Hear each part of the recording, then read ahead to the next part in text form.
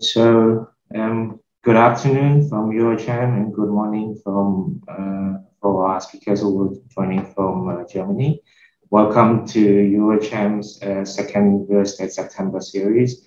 On today's session, we are focusing on building qualities and building greens, which specifically on the green building certification as a driver for the sustainable transition for the real estate sectors. Thank you for everyone who joined our second webinar today.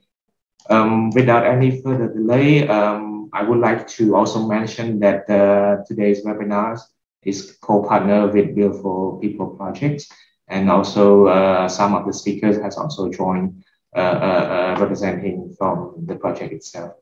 On the agenda, we will start with a short introduction from Mr. Michel Kassagne. He's the EuroCham chairman on Real Estate and Construction Committee. And afterward, we will have a range of presentation from our expert speakers from Germany.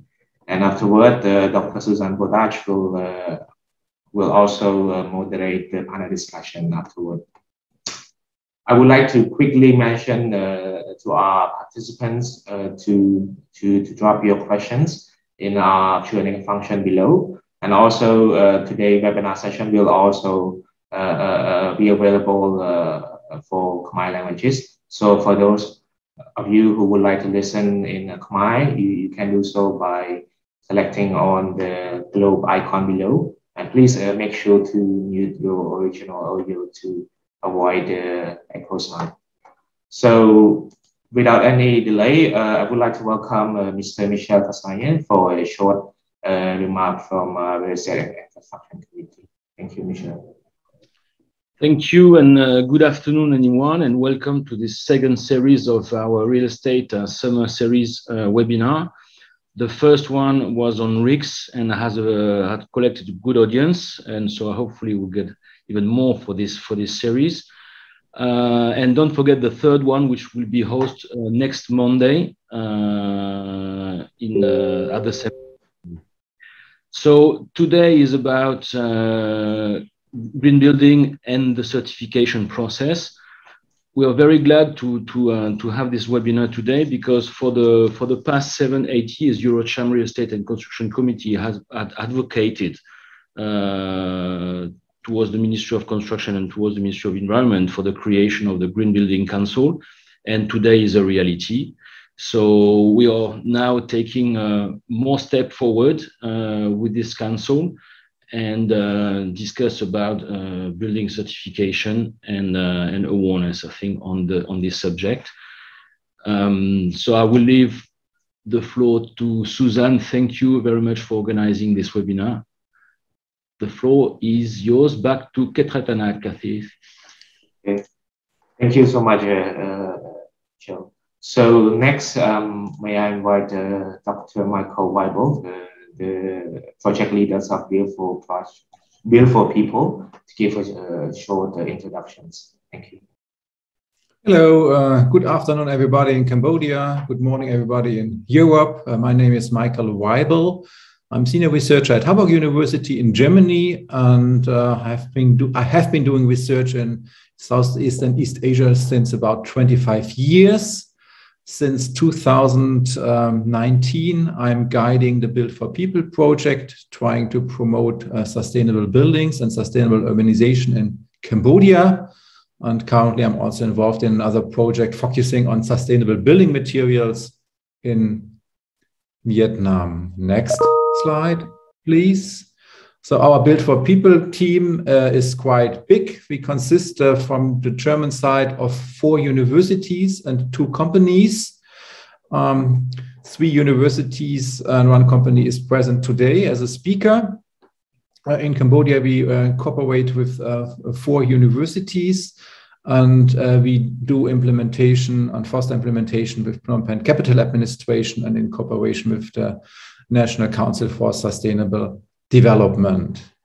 In terms of dissemination, we target different target groups, and one important target group is the corporate sector, and that's why we work together and do this dissemination event today with the European Chamber of Commerce of Cambodia. Thanks so much that you have facilitated this today. Thank you. Next slide. Looking at our approach, you can have a look at the logo on the left side. It can be compared to a dartboard. In the center of the dartboard are the people. That's why we have a work package of environmental psychologists dealing with aspects of behavior change, trying to influence people to have a more environmental friendly behavior, and trying to increase public participation in political decision making. Further, we have a work package on sustainable building led by Dirk Schwede, who will present after me. We have a work package, sustainable neighborhoods, led by Rolf Messerschmidt, who will present today as well. And more on an urban level, we have a work package on urban green infrastructures, on urban climate. Urban climate, for example, is dealing with the topic of urban heat islands.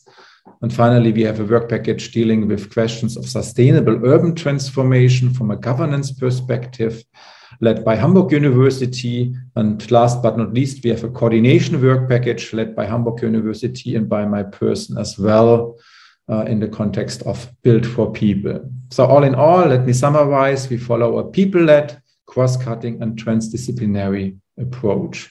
Next slide, please. This is summarized by our main objective, mainly to support the reconfiguration of Phnom Penh's urban development regime towards more sustainability and a better urban quality of life. We want to do this together and try to leave the path of business as usual behind and combine knowledge from all different disciplines and choose different participatory formats to reconfigure this development path. Next slide, please. Obviously, this is very necessary. If you look at the timeline picture on the left, Phnom Penh has seen a very intensive dynamic urban development, urban spatial growth in the past with many unsustainable consequences, for example, in terms of urban flooding. And European Chamber of Commerce of Cambodia estimated that urban population in Cambodia will double in the next decade. And Global Green Growth Institute projected that half of the buildings of Phnom Penh, which will be in 2050, have not even been erected yet. So we regard our project and our approach as unique window of opportunity to tackle the field of sustainable buildings and sustainable urbanization in Cambodia. Next slide, please. We do this by following an intricate 3-phase research design, where we have an analytical phase in the beginning. Then we have this transdisciplinary action research phase, where we, for example, react and deal with Phnom Penh Capital Administration and organize some urban living labs. And finally, we have a phase of reintegration of created knowledge and refinement of theory. And all in all, we use this by applying participatory methods, cross-cutting interventions from transition governance approaches. In general, we also try to promote integrated urban development and to promote a planning culture which is not top-down, not only based on designing of plans or master plans, but more understood as a dialogue and a process. And this shall support Phnom Penh to pursue a more sustainable and livable urban development pathway. Next slide, please. Last but not least, I would introduce briefly an example of our activities. Among others, we will facilitate a so-called sustainable building business incubator in cooperation with Impact Hub Phnom Penh. Within that Impact Hub, we try to support young entrepreneurs, green architects, for example, to develop business models and to raise funds to pursue their business, pitch their ideas to investors, and to facilitate in this way experimental implementation to realize sustainability-oriented solution in the building sector. So this is a very brief overview of the Build4People project. We will have more inputs from my colleagues Dirk Schwede and Wolf Messerschmidt. Next slide, please. Thanks a lot for your attention. I'm very glad to present this event and my presentation today with you. Thank you.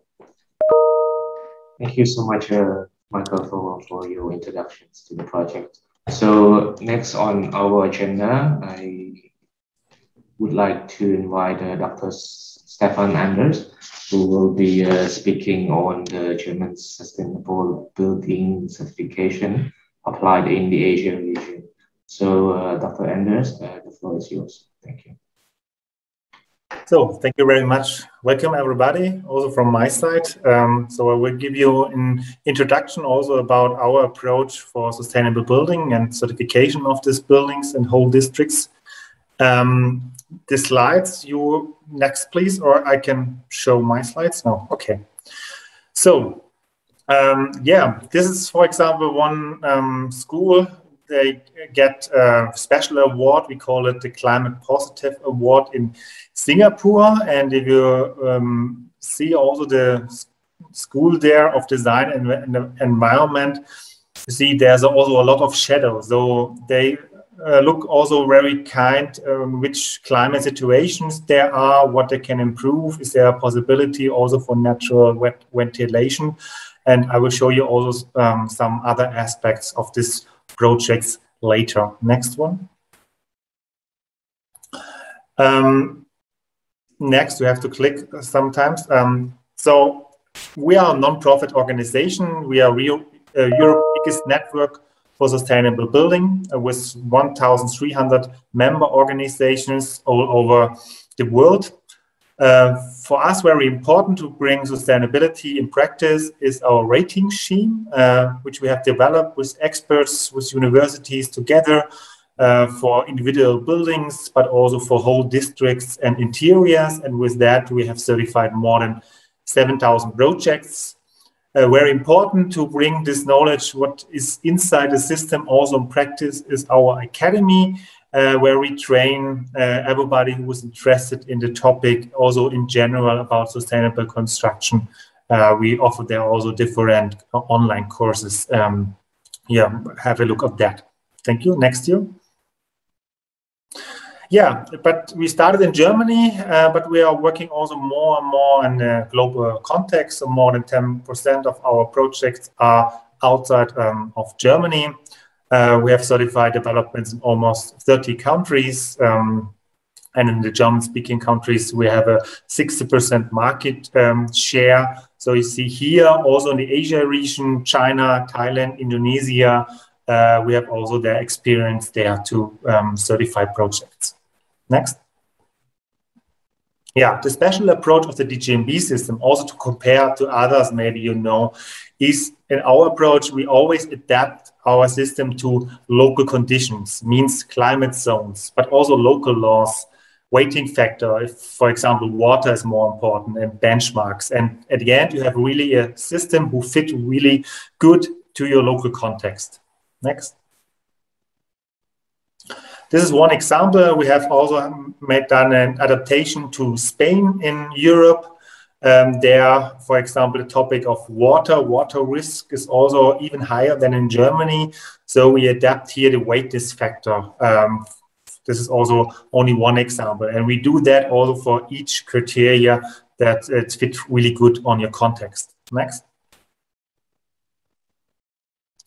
Yeah, because what we believe is that very important to look at the location, at the climate of the location, but also local materials, and to inspire from already existing buildings. I mean, not that you will build a house like that in Indonesia today again, but you can think what is good and on the project about the natural ventilation, for example, to use local materials, and then translate that to the new design and a new approach and build it now. Next. And this one example again here in Singapore, this academy. So they built it here also with cement and other materials, but they use also a lot of wood. And what is interesting there is they try to have there also only natural ventilation, no mechanical ventilation, and to bring not so much heat inside the building that you do not have to cool it, and a lot of other interesting approaches. It's designed by a series of multiple architects together with a German engineer firm, Transala. Next.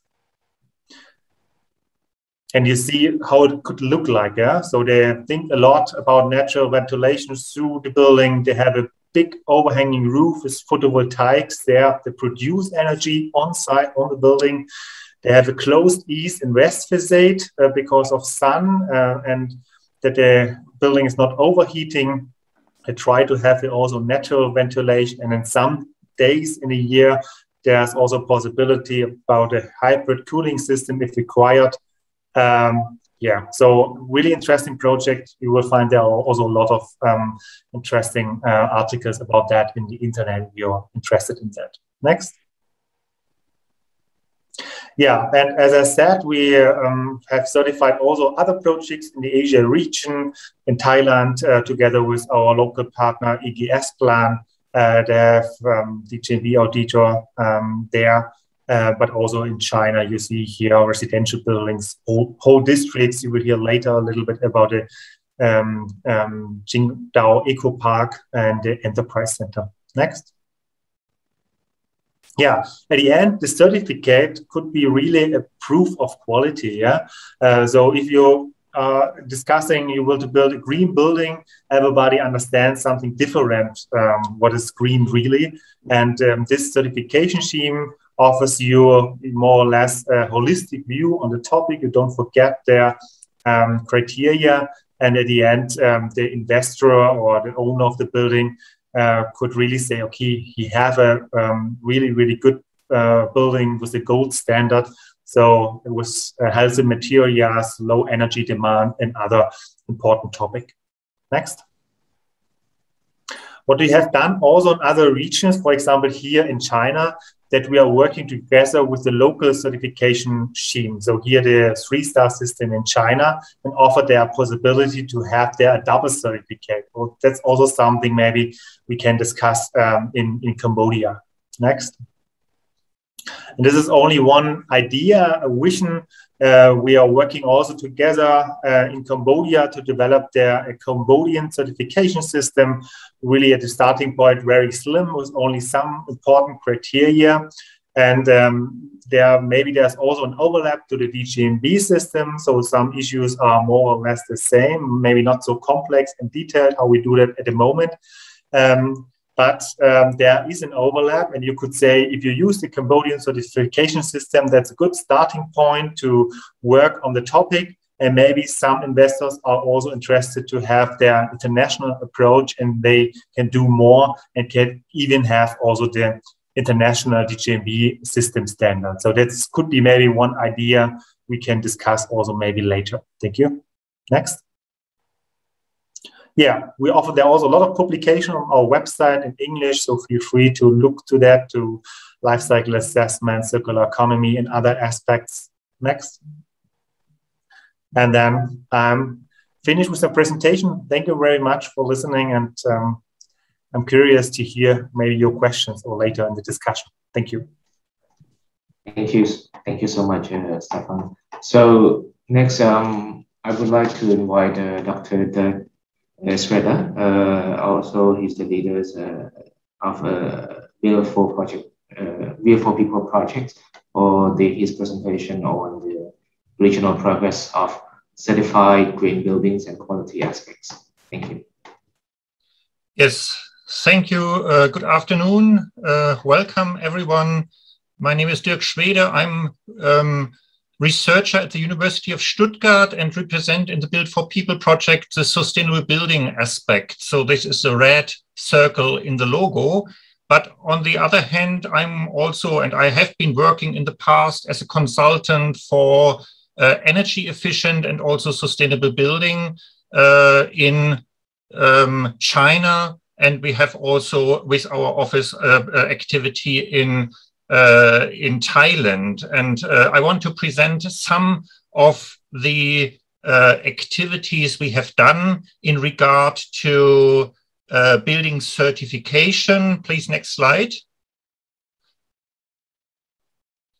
Yes, when I started to work in China at the time, I arrived in 2008. It was just the time when LEED was very well known and very high on the agenda by many people. The DGNB was just founded in Germany, and we came across a couple of clients. These were architect and civil engineer, a couple, and they decided that they want to build a building together. They want to invest by themselves and they want to design. Both of them have studied at my university in Stuttgart, so they knew about the German situation, and they said, we don't want to build a German building in China, but we want to build a Chinese building with German qualities, following a German approach. And that was then they approached us because they knew that we were a German consulting firm just starting in China, and we worked together on this first DGNB project. This project was never built, but it was very interesting for us to work on this project because we had good clients who wanted to have a high quality building, but who also understood, of course, the situation in China, and we wanted to develop the quality. And then, next slide, please. We started to work with the DGNB system at the time and looked at all the qualities of the design. And when you start with the DGNB system and with also other certification schemes, you don't look at single aspects, but it's very important that you have a holistic view, that you look at qualities which you might not be considering otherwise. So by applying a certification scheme, in this case here the DGNB scheme, you of course look at energy efficiency, and you look at perhaps thermal comfort, you look at other comfort dimensions, but also how the building can be used by all people, by handicapped people, and so on. You look at technical qualities like fire protection and so on. And that was very interesting because we found things which are well regulated in China, but in this scheme, there are also qualities which are not regarded and considered in Chinese normal construction processes, but which are very important to develop the quality. Next slide, please. When we look at DGNB system for buildings, and I think the same is true for neighborhoods, we follow three basic principles. One is that we have a life cycle orientation. So we look at not only the building at one time, but also what happens with the building afterwards and what happened before with the materials we have we use for the building construction. And we not look only at the construction cost and the difficulties in the design, but we also look how will the building perform in future. And then we have this comprehensive approach, which I just introduced before. We not look at one specific quality at a time, but we try to balance the qualities so that we have a holistic and a well-developed design at the end. And then important is also performance, that we base our design on performance, that we test the design, that we think how will the building perform in future. So we don't look at single technical key technologies, but that we try to understand what will be the holistic performance of the building in future. Next slide. Yeah, this was another project which was very interesting here. There was a client, Lancy. Lancy is a very famous developer in China who had made a name for themselves for energy efficient building, for passive houses, and so on. And they wanted to build test projects for themselves. So this is a boarding house where their own employees can live. They have a little campus where research is done, and this is a boarding house, and they try to test many different kinds of certification schemes. So this building is certified with a passive house certification.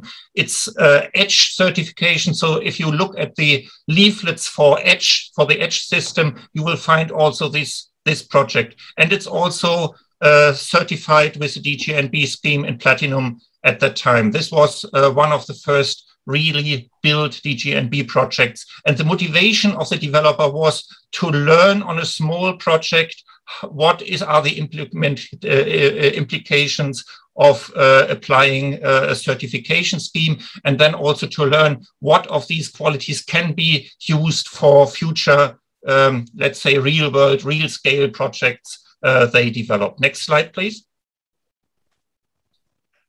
This is a big project in the context of the Qingdao Eco Park. This was a large-scale mixed-use project in Qingdao Eco Park. Qingdao Eco Park is a cooperation project between Germany and China on the very high government level. And here, the first building in this Qingdao Eco Park was a German enterprise center, which was operated by the German center. So this is basically a hub for German companies to have an office in China when they set up business there. So, and we had the task here to use the DGNB system. This was then the first real scale project, and we saw that the DGNB system can also be applied in the context of China in a real scale project. Next slide, please. Now I come to Thailand. I think my colleague Robert Himmler is in the audience here. This is a Puska house project. They are also a developer for residential neighborhoods, wanted to build a high quality building with a holistic approach. They came to Martin Schoch, who is an architect who is also active in Cambodia, and also our colleague Robert Himmler from EGS Plan. And they developed this building as a first plus energy building, or the direction of plus energy building, but also DGNB certification project. This is a rather small project, but also here the objective was to test the approach and to find out how the qualities can be implemented. Next slide, please. On this example, I want to talk about some technical qualities which are implemented here and which are tested in the frame of the DGNB application. For example, the air tightness concept was very important. Air tightness is important in these buildings so that there is not so much air exchange between inside and outside. So when we condition the building, that the air and the energy demand is rather low. They have external shading systems here. also locally adapted technical system. They have double glazed windows with low E-coating to reduce the energy demand for cooling in this case as well. And they have insulation of mineral wool for the outdoor walls. Next slide, please. There are also some of course, internal functional qualities here implemented. They took care of the technical systems, that the noise quality and the noise from inside and outside, from the AC systems and from outside, is not too loud.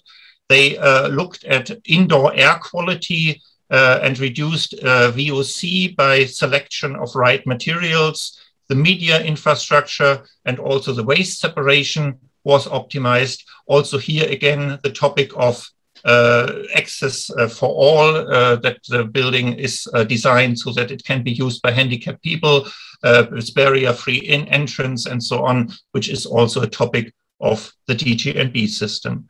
The next slide, please.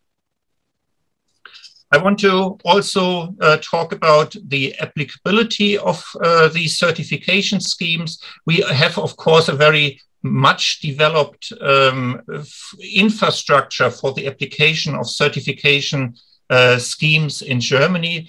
In our project in Vietnam at the moment, we are doing life cycle assessment studies for building materials, and we found that not all, and also in the other project I have introduced, that not all materials are and not all data is available for the certification. So we need to build up infrastructure for that, but also here we can adapt the system, as Stefan Anders has introduced, adapt the system to the local situation so that the certification scheme can be implemented and can be used also in the context of the country. In our Vietnam project, we are developing now at the moment material leaflets where we characterize, for example, building materials, where we also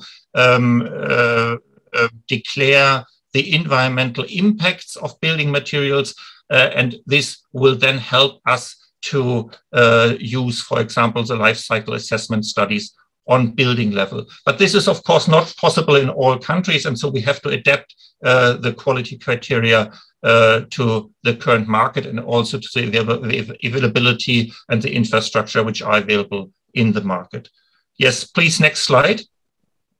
Altogether, to conclude, we found that the assessment scheme for sustainable building can be used as a management tool to create a holistic, performance-oriented quality of building and design projects. It's not so much about the certification, but about the guidance in the design and building process. And this is especially valuable in markets where the governance is probably not so much developed. So this scheme can give you a frame in which you can develop and which you can also define your quality targets. And so this certification scheme and also the DGNB scheme is very helpful to define the objectives of the project. And this will then facilitate the achievement of a comprehensive performance, which is then also not only one time certified, but which is valuable for the whole time of the building's lifetime. And I think in this way, also building certification can serve very well in the context of Cambodia. And with our Build4People project, we try to support and to promote these objectives and these approaches in the following project work. Thank you. I think this was my presentation. Okay. The next slide, please. Yes, my contact here, from the university and also from the companies. Thank you. Thank you so much for that presentation. So now may I please invite Mr. Ralph Mesher-Smith, also from Build4People projects, to give his presentation on the benefits of certification. Thank you. Thank you very much, and hello to everybody. Good afternoon to Cambodia, and good morning to the European participants.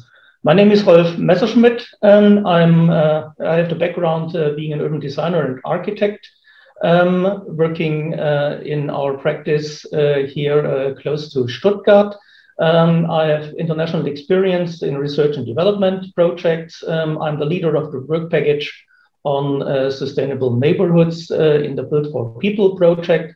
And I'm also strong engagement and commitment to the DGNB system. I'm a member of the DGNB technical board, and I was involved in the DGNB system development on urban districts right from the beginning. And of course, one of our jobs is to carry out certifications of sustainable neighborhoods. Next slide, please. So my focus now is the perspective of sustainable neighborhoods. So I believe, of course, high quality buildings are important in general, and of course also for sustainable neighborhoods. But I also believe that it's often quite important to look beyond buildings, to look on the urban planning level. So I'm going to present the benefits of the certification of sustainable neighborhoods.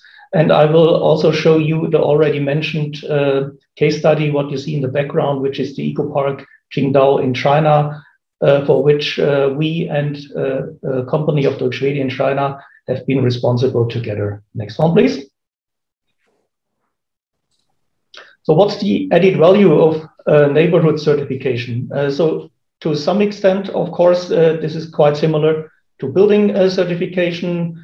We want to have a holistic approach on all relevant sustainability criteria. It could be a quality assurance system in the long term.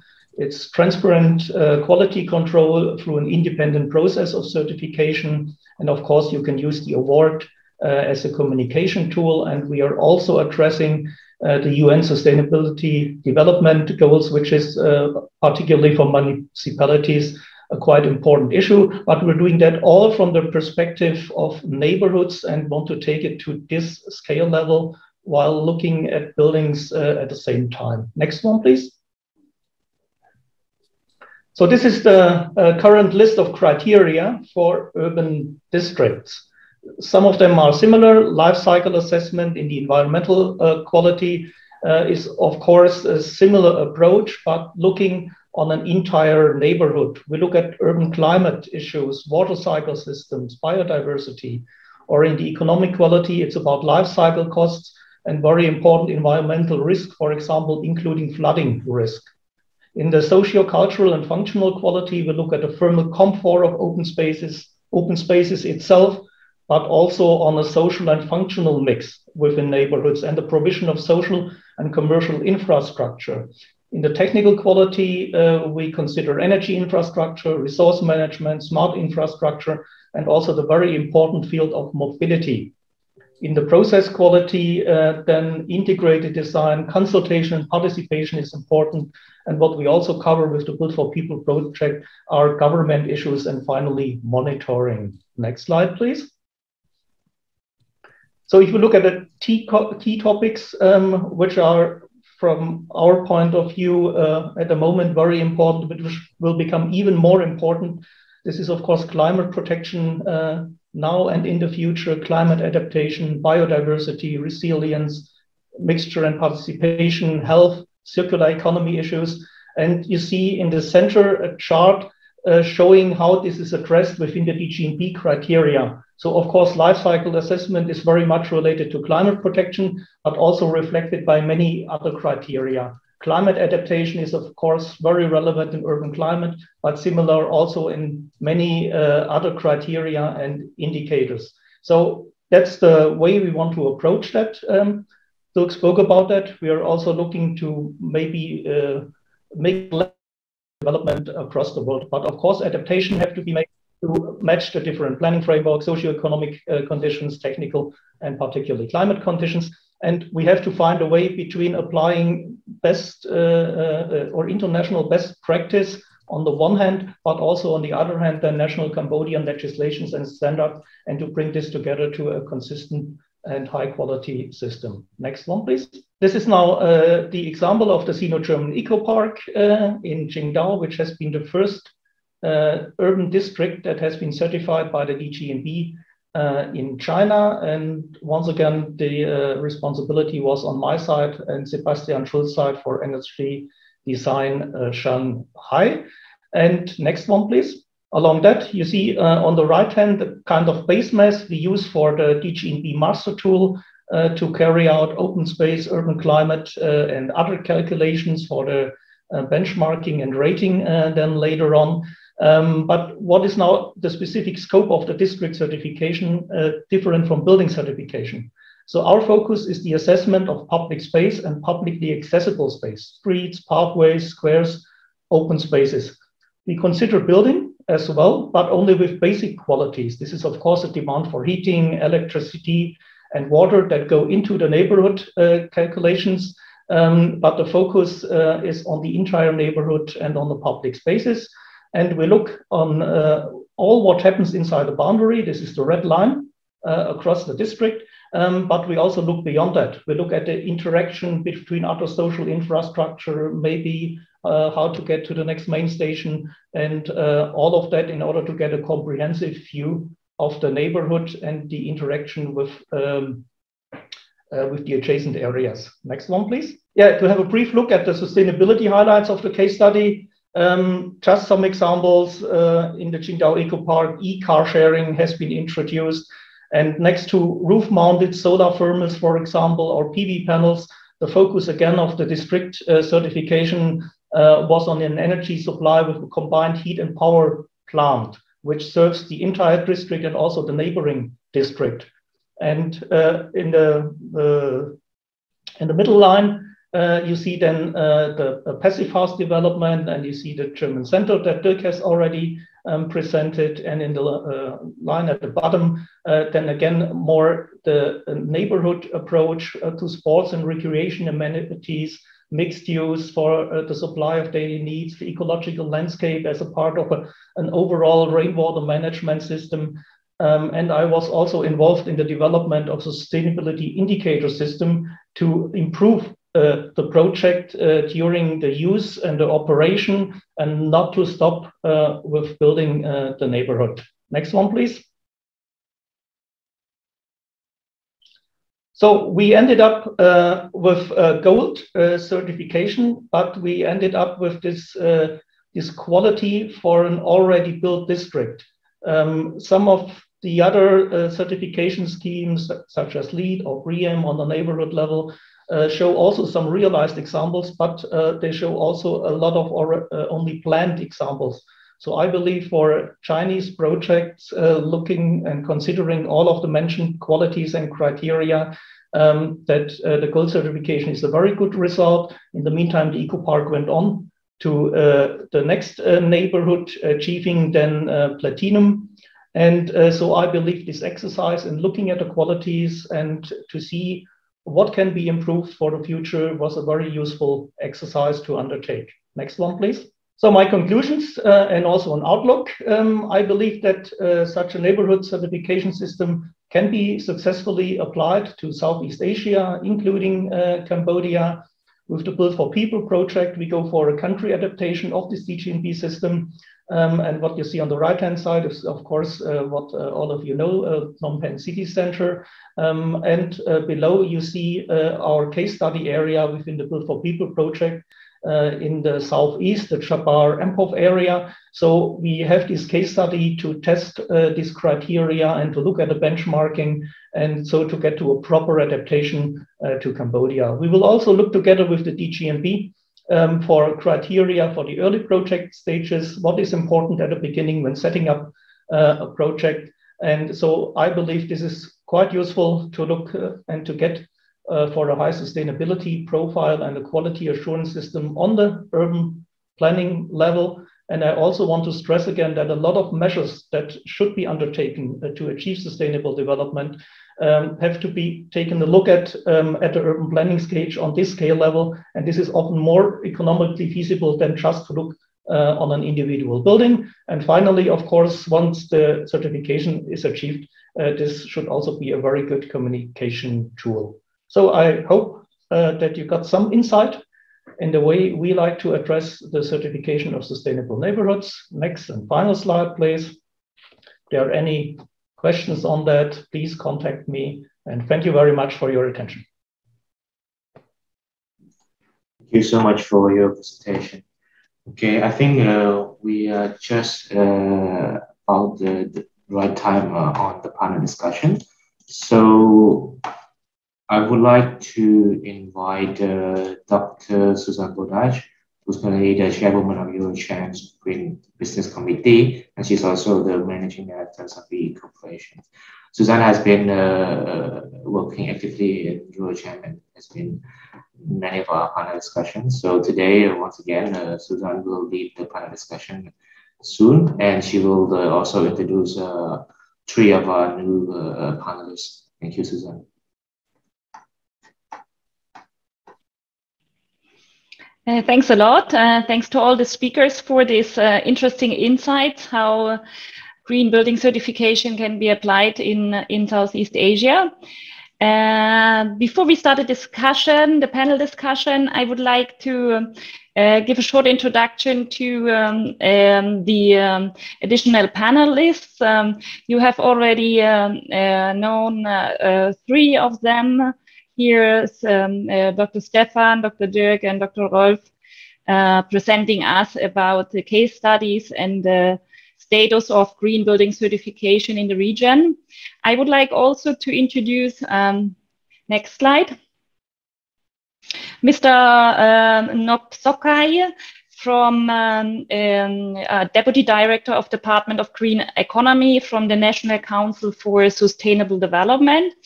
He is also the project manager of the Green Building Guidelines and Certification System, which is the first initiative from the government to establish a national green building certification here in Cambodia. And he will probably share more about these initiatives. Next slide. Then we have also Mr. Chair Bun Seang here. We are very happy. He's the chairman of the Cambodian Green Building Council, the first of its kind in Cambodia, also a non-for-profit organization established just recently. And they have also developed the national certification systems more aligned with LEED. And we are happy that this council is now in place, and we have you here for discussing about this topic. Next slide. And finally, we have Mr. Yuk Sotirit, General Manager of WordBridge Homes, here with us in the panel. WordBridge Group is a very important player in the real estate sector, and they have, among others, the first affordable housing project implemented, which has some green building features but is not certified. But for sure, they are very interested in the topic, and we are looking forward to also hear from you the importance of green building here in Cambodia. Okay, thanks a lot. I would like now to invite all the speakers also to open your video so that we can see you.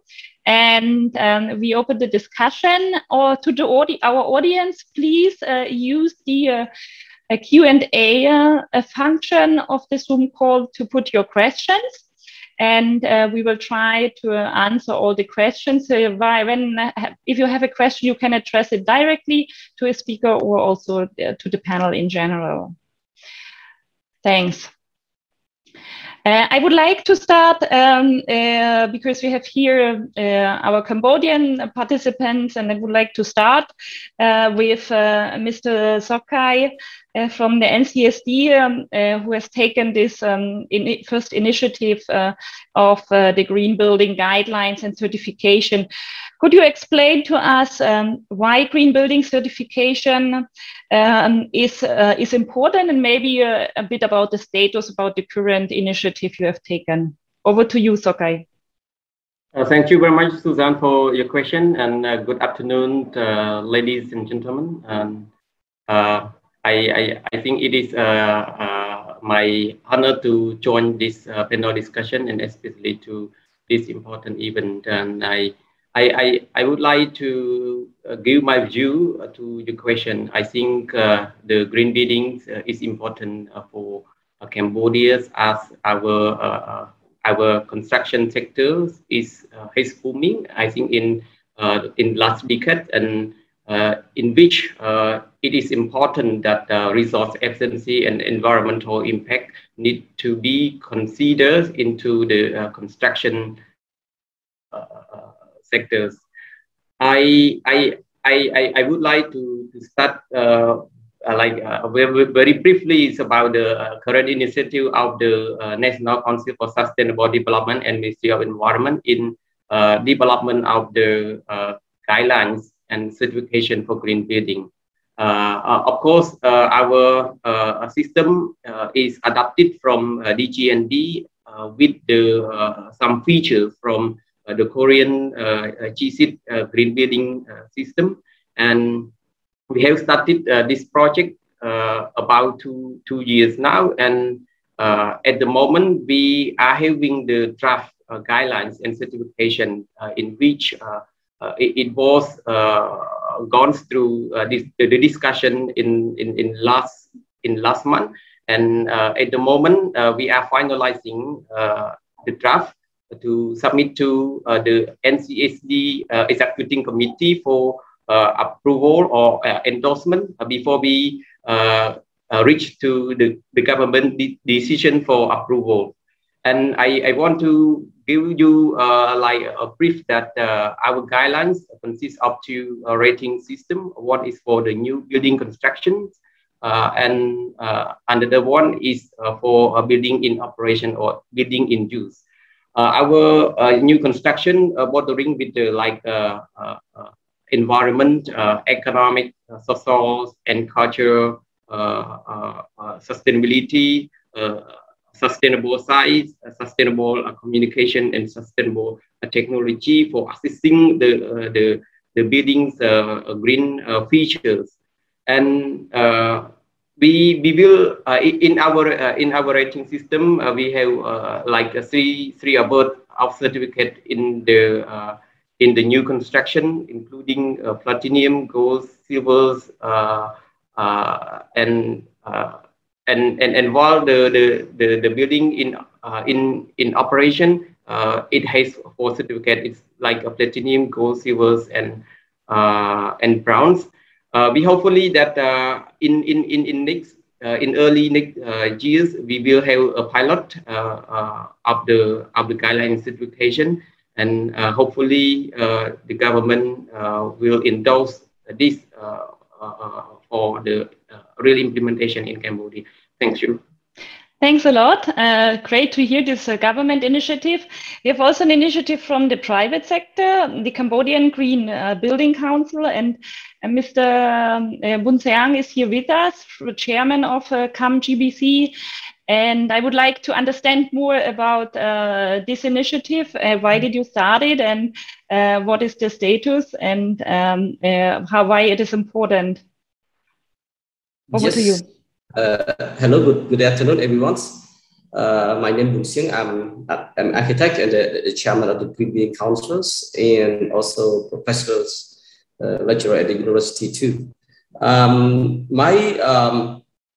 Ideally, what we have in the CAM-GBC, after we have our associate around the 10 countries in Southeast Asia, we found that in Cambodia, in Laos, we still not have it. Then we get our teams and also the local professional and associate from architect, engineering, MEP, and also from any in regions friends. We have to have we call a local Cambodian Green Building Council. Mainly we study from also from US, the GB, and most of us come from the Leeds. As I'm a graduate in US, practice in US, and mainly I use the building code in my design architect system. Whereas Cambodian doesn't have the building code, even the zoning code. Then we found that also the ministry just set up, just started by Sokai 2 years ago, while we are prepared 3 years already on this. Then by seeing the climate response, by seeing the local climate here, as a practice architect, as a friend in the region, we see something that the local Building Green Council saw the initiative. And this one must be very flexible, very respond to the design that are existing in the country. And also, I also initiate to the government and policymaker. We found also the incentive tax or any on the environmental material. That's another issue that we are still pursuing going on. And I also working with the Sokai support in the draft in the stage with Sokai team, as I'm working in Ministry of Environment as an advisor to Minister too. So we hope that we can find any approach that we are support. Our team are more professional practice, are more come from the private sector, are more from the people who will work at the ground, and also academic backgrounds. So we do compare with the regions. We are friends with the region in the Southeast Asia. So that's what we want to have the Cambodian Green Building Councils. Of course, our guideline already written, and our criteria already written, and also our project also now implemented. So we already just a bit step, but however, we will work in support for the nationals green building guideline, Sokai, and we hope that we can work together. We have to find any system and how we help together for Cambodian green building. Anyway, any from Germany, from US or Britain or any that important thing is we have to save our greens environment is what we wish. Thank you. Yes, from me. Thank you, Buntang. Very interesting to hear, and happy to hear that there are both initiatives and they are talking to each other and bringing together all these forces to establish a national system. I would like now to hear the view of a private developer, from the private developer side. Mr. Sotirit, explain us more about your housing project and maybe why you also started to implement some green features, and maybe why it would be important to look also in the future for certifying all projects, building projects. Over to you. Okay, good afternoon, everyone, and thank you very much, Susanne, and thank you to the EuroCham for having me on this important webinar on this important topic. As Dr. Susan has mentioned, I think we are well-shown. We are the developer of this first affordable housing development project in Cambodia. And of course, our project we started, we have integrate, some green feature into green building feature into our project master planning and design. Even though we didn't really look into like certification, I mean, actually, the idea is that we want to add value, to the project, for our project client. So that's why our designer has our project. We place great consideration on the green building feature. For example, in terms of the use of environmental friendly material, which is the compressed earth block, it's kind of a Lego block. So that's without, as compared to the normal brick, this one doesn't involve, burning wood or anything like that. And it also helps in terms of noise, and sound insulation.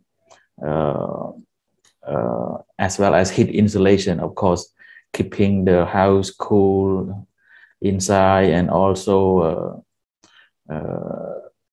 again on the noise soundproof between the unit. And beside that, we in our land use, we provide green and landscape park, green area and landscape park of the project. It's over 12% if we look at the percentage of the total land site. Also, in terms of design, the house orientation, you know, we have the house, all how are oriented north-south, so that, you know, to make full use of the natural light. And also the housing unit itself, the design is, you know, a lot of window space, so that it's allow natural ventilation as well as the natural light into the house. And also the level of the finished level, you know, on the project of the house also higher.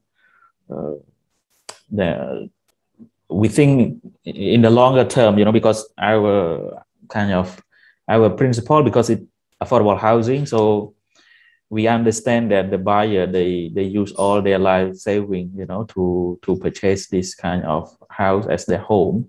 So we want to make sure that in the next 20, 30 years down the road, they will not experience any flooding or anything like that. So the way we design our drainage, our level on the project is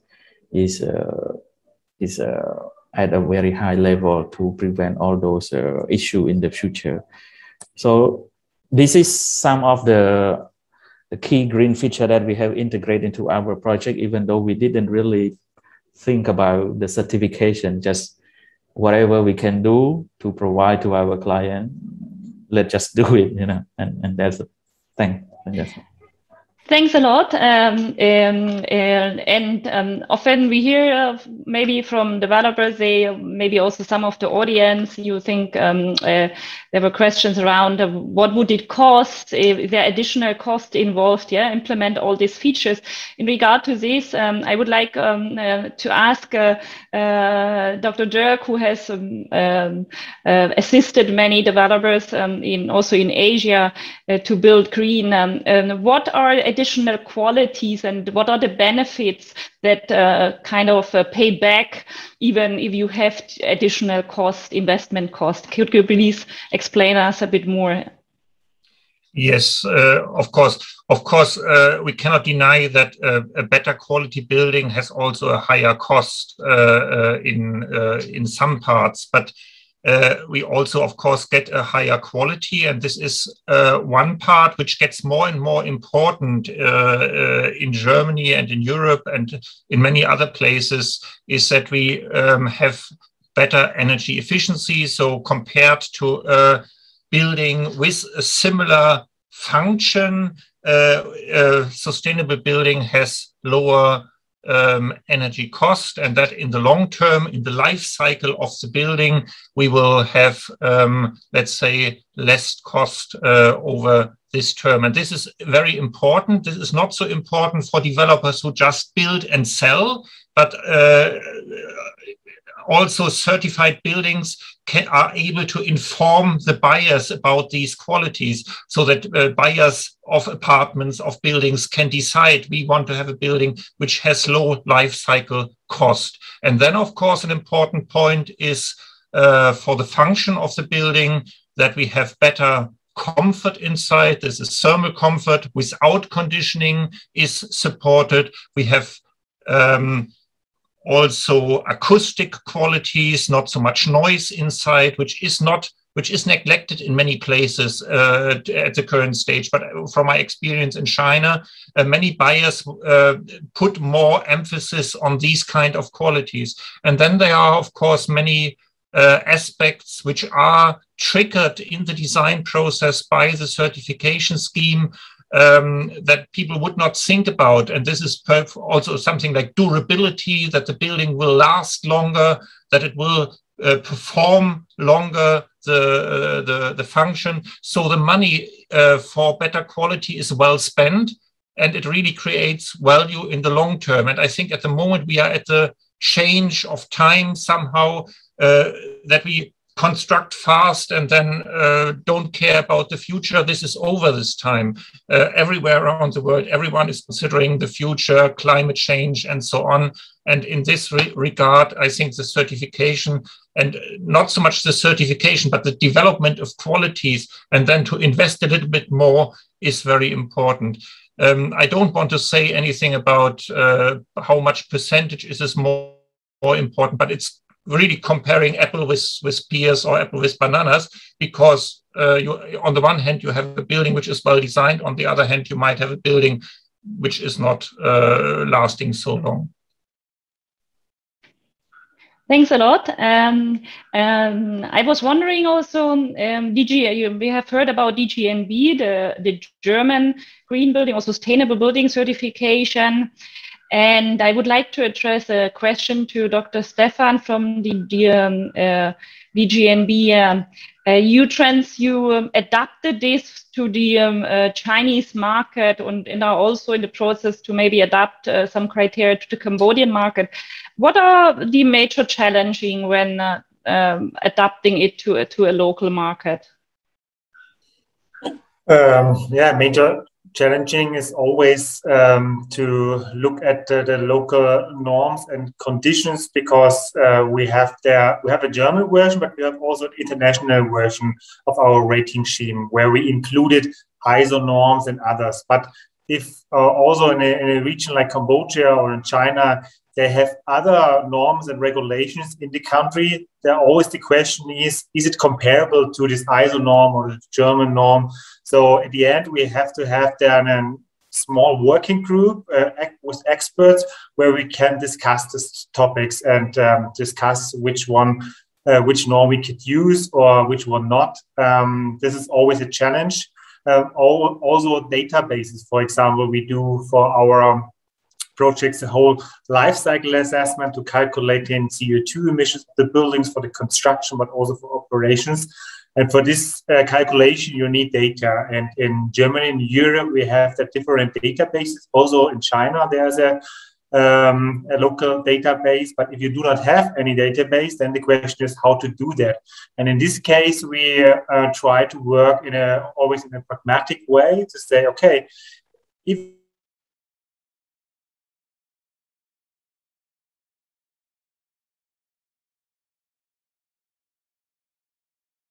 you have of your material, which impact has which material and which measure, and then we can go further and further. Also here in Germany, when we started, we do not have any database, and then we started with the first projects, and then we have also discussion with the government to develop such a database, because it's very important for the market, and now we have one. So yeah, try to work with that and then start.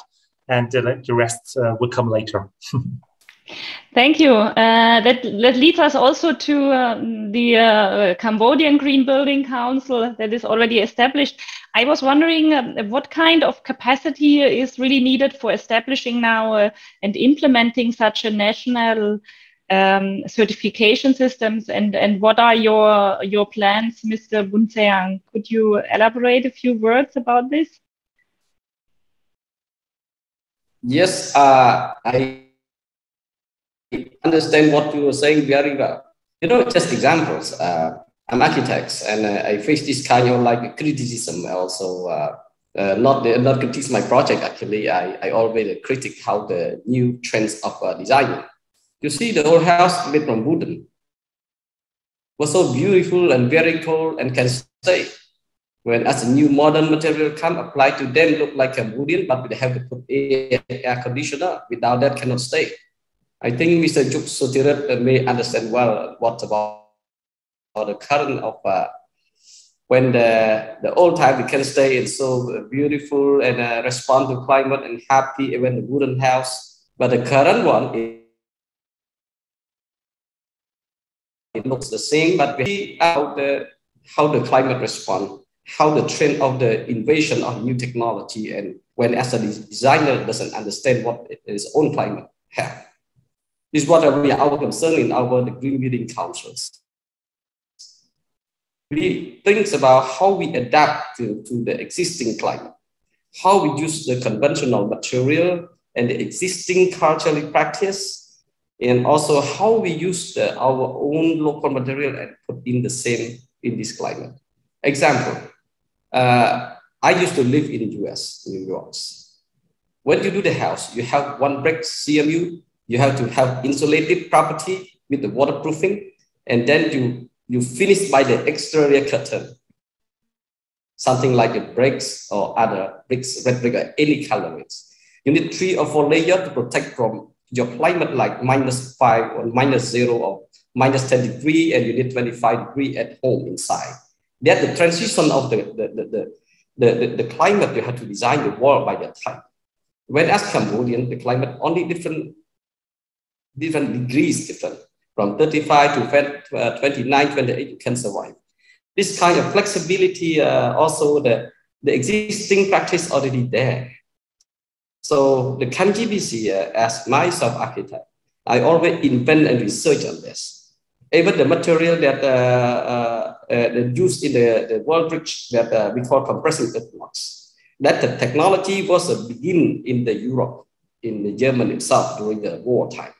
And Indian developed it and transferred to Cambodia and used because so-called the low-cost housings.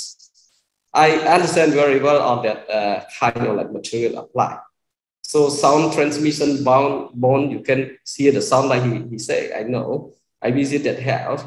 But some method that we just a little bit in the architecture design.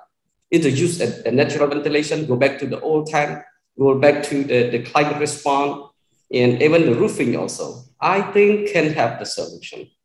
So for me, any material, the standard from outside, that's great. You have already database, you have manufactured, you have tested.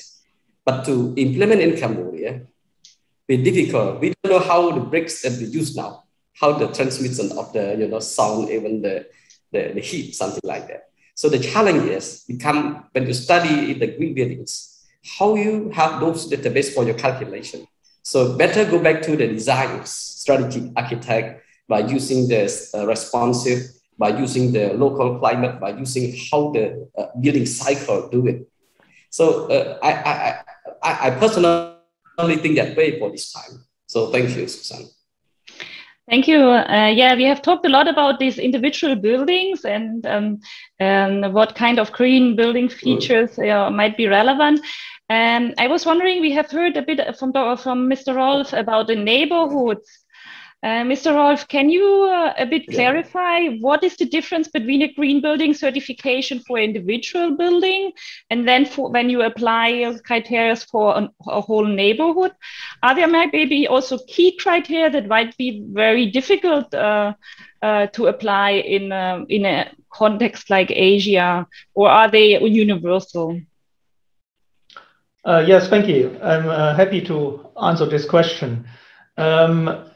First of all, again, we looking to some extent on the building performance, what the discussion was until now about. This is, of course, also relevant for sustainable neighborhoods and their certification.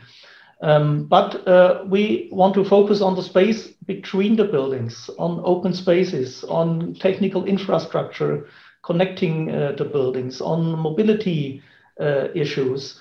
And I believe that for the overall quality of life and the sustainability performance, this is quite crucial. So looking at Asia and also particularly the situation in Phnom Penh, the open space quantity and quality is of course an important element. Also the way it is designed, if there is shading provided by trees or other elements, is water management included for flood prevention with heavy rains, and also in some parts of Phnom Penh there I believe is a strong need to look on these issues, and this is what we want to consider and what we think is important. And I also think it's quite good to when starting with a bigger development to look at these issues right from the beginning. The open space grid is something which is developed very, very early. Important transport links are an issue. So I believe everything related with climate adaptation and climate protection on the neighborhood level could be really a contribution, and also once again to look at the quality of bigger schemes. beyond the building and to look on the interaction between buildings and the open space. For example, how is the program of buildings? How can we get to mixed use approaches that both the building and the open space, the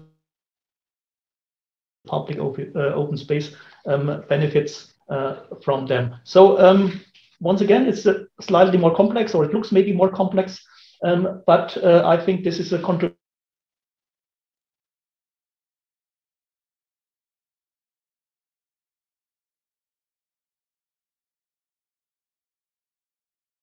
to providing very good conditions for sustainable. Thanks you. I saw Mr. Stotidit was nodding, and I was also would like to ask you why should local developers look into green building certification for the building itself, or also for neighborhood? What do you think?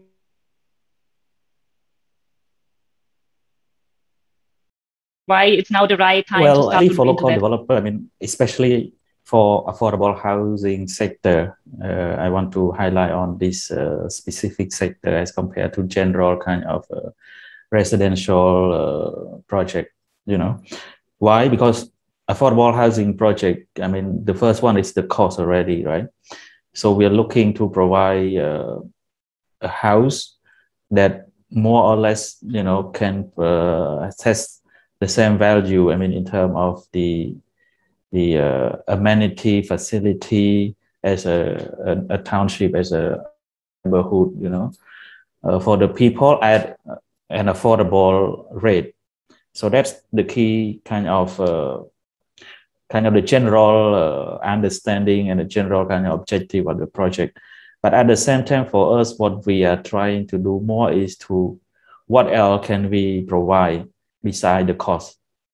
So that's come to the next level of thing on the, you know, green feature that can provide more on the life cycle cost, you know, of the project. That when the house owner move in, we know that they don't have much income, so we want to make sure that their household expenditure, their utility bill can be lower down, you know, can be lower down. So that's something that we have in mind. And of course, if the developer can get the certification, I think that, I mean, the recognition, a sense of recognition and helpful branding, you know, that sort of thing, of course, that's the good to have. But at the same time, it's more on the what can directly benefit to the owner of the house, to the target beneficiary of the project. I think that's for us, that's more important. But of course, certification is something good to have. And for us, especially for our second and future project, we would want to really take it into consideration on top of what we have been doing so far. Thank you. Thank you. You have been highlighting the cost issue that might make it challenging, but also you have the benefits for the users because low energy cost, in particularly improved thermal comfort.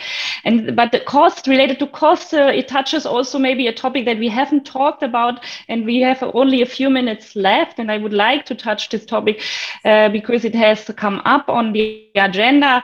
Green buildings is related with climate protection, with climate change mitigation, and we have now new financing schemes called green financing. And I've heard also in Cambodia already talking about green bonds and new green financing institutions, which can give preferential loans, maybe at lower interest rates, etc.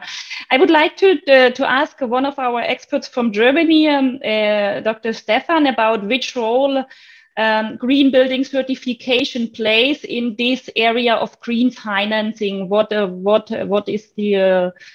the requirements and what is the relationship? Please, over to you. Yeah, thank you. So at the end, such a certificate could be evidence for a bank, for an investor, that the project where they get the money for is really sustainable and bring this in a good direction. And when we started in Germany with our rating scheme, we do not have all those such funding. But the last year, so it's take a long time. There's also an federal funding here in Germany. If you certify your project with DGNB, then you can get additional money and not less. But there's also other discussions in the European context for green financing. And at the end, also the certificate is a proof of quality. So the bank is asking for that because every project developer could say he do there an green building, but if there's nobody who can prove that, then they will do not get any money. So it could be interesting.